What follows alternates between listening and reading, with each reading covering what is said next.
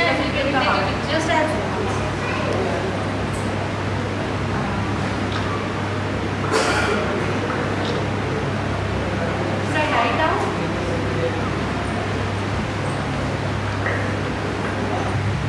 good morning all of you.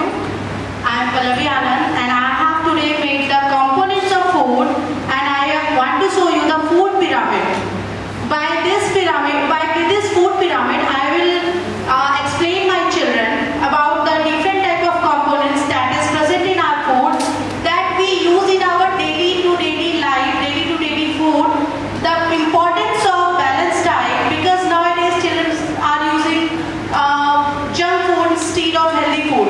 So by these I will just teach them, suggest them how it will be beneficial for them. So as you can see here, the first pyramid, the upper portion, it is the upper part is the fats. We must eat a very less fat in our food. We must consume a very less amount of fat in our food.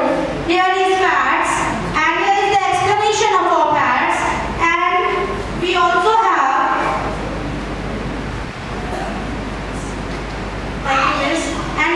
the pictures regarding the fats, that food that is a rich source of fat and which we should not use basically every time. We should use it in a very less amount. The pictures are there like ghee, cheese, butter and all. The second component of the food, that is protein. As you can see in a triangle shape, we must use protein in our food.